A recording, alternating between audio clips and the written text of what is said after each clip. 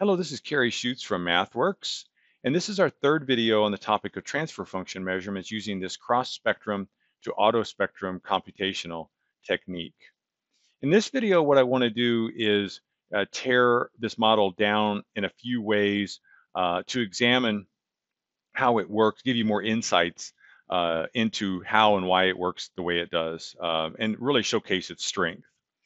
So I want to run maybe 3 or 4 tests here. One test I want to run is to kind of prove the effectiveness of these 3 blocks, this cross spectrum to auto spectrum computation in the middle of our block diagram. I essentially want to remove it and compare what happens with and without it. And the other test I want to run is to compare with and without measurement noise. And I also just want to examine the cross-spectrum computation by itself.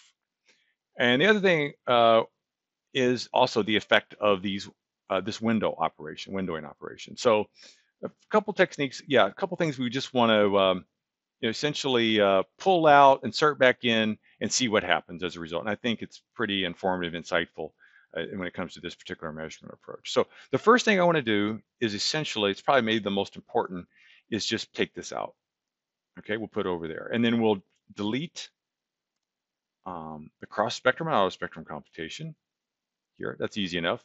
And just as a baseline, remember, we had really good measurements before before we removed the cross-spectrum and auto-spectrum. It was a really tight estimate. This was from essentially the first video on this topic. Okay. And we're just overlaying here with the theoretical trend line for the magnitude and phase response.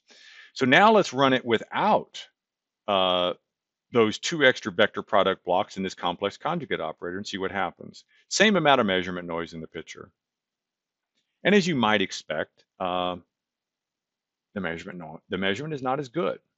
And we'll see that, yes, it follows the trend line rather nicely, but again, we see a lot of noise or spikiness around that trend, both in magnitude and phase. Now, one thing the determined person might say is, well, couldn't we just do some curve fitting through that, smoothing, and we could kind of fix this problem in a post-processing sense? And so unfortunately, it's not quite that simple in general, because you won't know, of course, in advance which portion of that blue waveform. Let's get rid of the theory for a second. I'll just unclick the theory from the legend. Which portion of that dynamics is due to dynamics from the device under test, and what part of it is due to measurement noise, which we don't want. So you're going to possibly be smoothing out an effect of the device under test, which you want to keep. Or perhaps you're smoothing out the measurement noise, which you wanted to get rid of. So there's no way to know. So in general, smoothing via post-processing step will not save us in this case. Neither will any amount of spectral averaging over here, because we got the measurement noise and the excitation effect lumped into the response. On this signal processing path, there is no way to tease apart what was caused by the measurement noise and what was caused, which we want to find out what was caused by the excitation. So again, spectral averaging won't do it. We would need something which is more of a statistically, I can't hardly say it, it's a tongue twister, statistically selective filtering operation like the cross spectrum, not a frequency selective filtering operation. Okay, the noises are essentially, they're over the same bandwidth. All right, so now that's one of the experiments. What happens, however, if we just say, well, I'm running in simulation, I can just say I can get rid of my measurement noise, or I have a low noise system that I'm dealing with on the bench. So I'm just going to model kind of the limiting use case where there is no noise. So I change again. I'll start it from scratch with 0 measurement noise, and we'll look at the resulting magnitude and phase response measurements. And as you'll see, and you probably expected, they are less noisy. However, you still see a significant and or observable amount of noise on the measurement, both magnitude and phase, that has nothing to do with the device under test and everything to do with the measurement scheme itself. So definitely an undesirable outcome. Again, we only want to characterize the device under test, not the measurement setup. So again, just to reemphasize, the cross-spectrum based measurement is better with measurement noise than the ratio of FFTs, FFT of the output over the FFT of the input without any measurement noise. Kind of a surprising finding there. Okay, what else could we look at here? Well, another thing I keep emphasizing is really the key sort of strength of this model. Let me stop it here. I will add the measurement noise back in. All right, this is our kind of a baseline configuration. And then I will delete those two lines and go back to what I had at the outset. Again, the baseline model use case. And let's just kind of put that over there and connect that up there. All right, and we can run this again. Hopefully we'll get the also the baseline results, magnitude on top, phase on bottom. And now the next thing I want to do, and yeah, so this is the golden reference sort of measurement here. We say this is good, we're happy. Let's hit stop.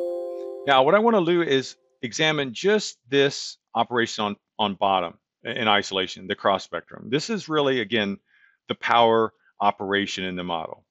Again, any one block is important to pay attention to. It's this vector product block here. If you recall from a previous video, this was a 400 by 1 vector. This is a 400 by 1 vector. And then we have a 400 by 1 output here, cross spectrum, and a 400 by 1 averaged cross spectrum vector averaged output here. Okay, and remember this is a complex 400 by 1 vector here, cross spectrum. Okay, so what I want to do is say, let's get rid of the auto spectrum. So what I'll do is I'll say delete those lines, and I'll take the output of the cross spectrum and just connect it up to my magnitude and phase breakouts and see what happens. So now auto spectrum is effectively gone. Let's run the model again with measurement noise. What happens? All right, let's look at the magnitude on top. It's kind of averaging off the screen, meaning our exponential averaging has not reached steady state. So we're slowly converging since I have a very, very kind of slow response time to get a good average on my exponential averaging. And then the bottom is the phase. So really, wow, look at this phase. It's excellent even without the auto spectrum in the picture. So that's good news. And that tells us something. That tells us that the auto spectrum, it's really only there to help us normalize and correct, what do you want to call it, the magnitude response measurement. It really has no meaningful impact on the phase response measurement, which is just fine without it. So if you only needed the phase response, you could get rid of, well, that product and that digital filtering operation and that ratio block.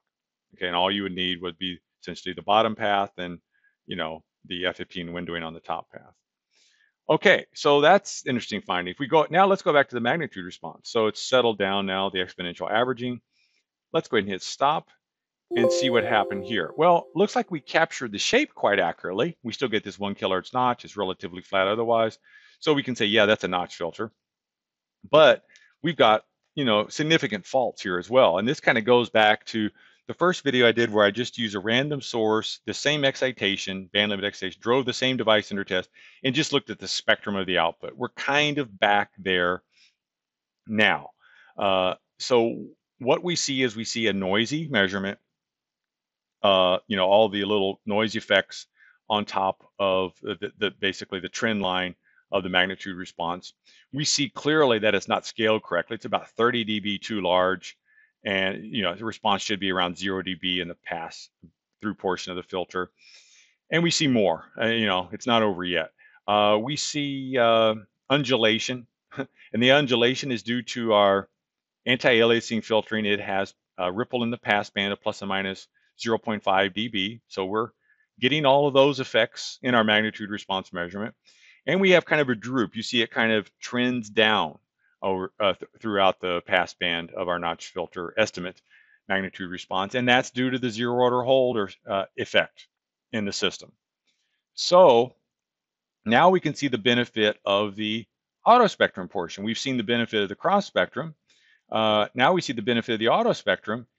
It's sort of, it it improves the fact that we got a noisy uh, excitation, and we need to measure with respect to that noisy excitation. That'll minimize the effect of all that noise we see in the magnitude response.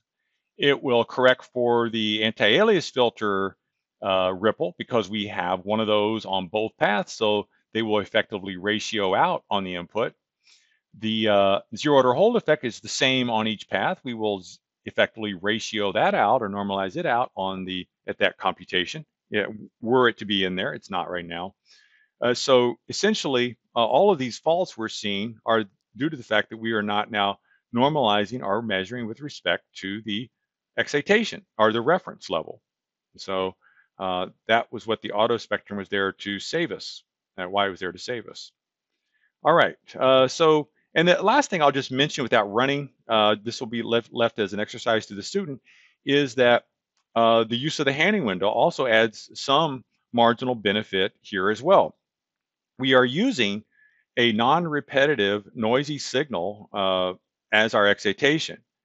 And by non-repetitive, I mean over every FFT analysis frame, it is a different sequence of numbers, a different random sequence of numbers. It's not repetitive. And so as a result of that, we do need the handing window to minimize the effect of spectral leakage. Now, of course, your mileage will vary in terms of its impact on the overall magnitude and phase response estimates. And for maybe a smoother system like this, you won't see significant impact.